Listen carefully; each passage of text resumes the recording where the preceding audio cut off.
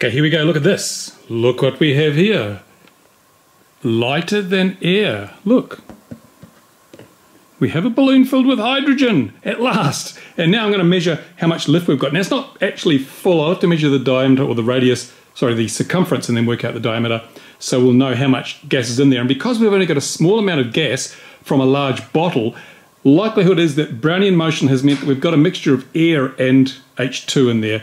There's not going to be pure hydrogen. So I don't expect we'll get a lot of lift, but I'll show you how we measure the lift in this particular case, and we'll work out there how that compares to the theoretical lift we should be getting from this amount of hydrogen. Sorry I'm not wearing my lapel mic, but so the audio will be a bit crappy, but here's how we're going to measure how much lift we get from our balloon. Obviously there are some overheads here. Our balloon and also the thing we're going to try and lift will have a weight, so we're going to measure those there. 6 grams. These scales are only accurate to a gram, so 6 grams for a balloon and this piece of plastic which I'm going to tie to the balloon, because what we're going to do is by tying the balloon to that piece of plastic, the difference between the 6 grams we've measured there and the weight we actually measure, or the weight of this whole thing once I've tied this on, whoops, excluding the tiny little piece of fishing line which I think is pretty inconsequential, the total weight will be the difference in weight will be the amount of lift. So, I'm doing a video shortly on my Parkinson's because it is causing me grief, and I've just been to the doctor and he's given me some interesting news. So here we go. So we had 6 grams, and I'll put this on here now, and whoa, so it looks like we've got about probably 5 grams of lift.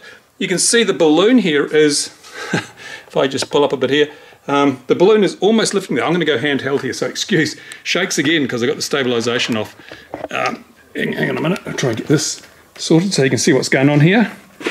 Oh, I should have been better prepared, but here we go. So we've got our balloon, and it's just about lifting this piece of plastic.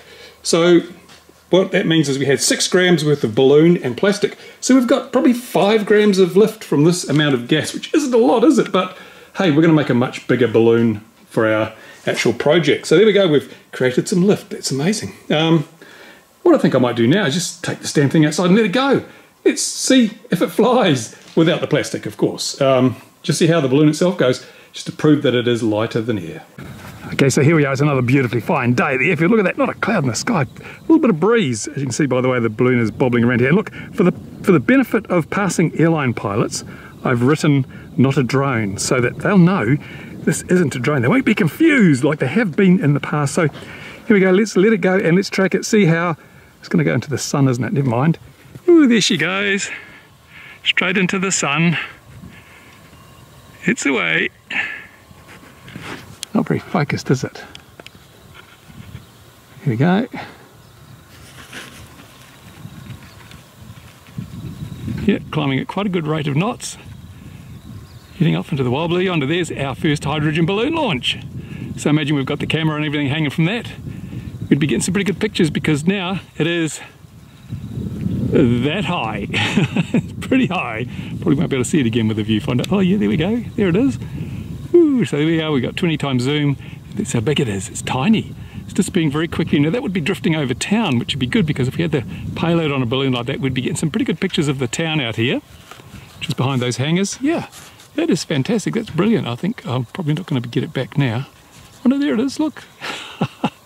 So it'll just keep going and going and going. And in theory, it would go so high it will burst, because as the balloon rises, the pressure, the atmospheric pressure around it reduces, and a reduction in pressure means that the internal pressure causes the envelope to expand until you reach a point where it exceeds the strength of the the rubber or latex balloon envelope, and that just bursts. Of course, that's not going to be an issue. We'll be along too far out of range before it does that.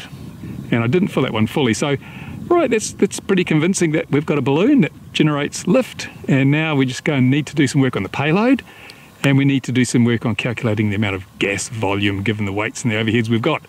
So that's just a short video today to show you that we've actually made hydrogen. The balloon goes up and up and up and up and up and up and up and up and miles away now. So yep, that's what we've done. We've been able to prove, and I really don't think I'm going to get it back now because it is just a little dot and the viewfinder doesn't have enough resolution to pull it up. So she's gone.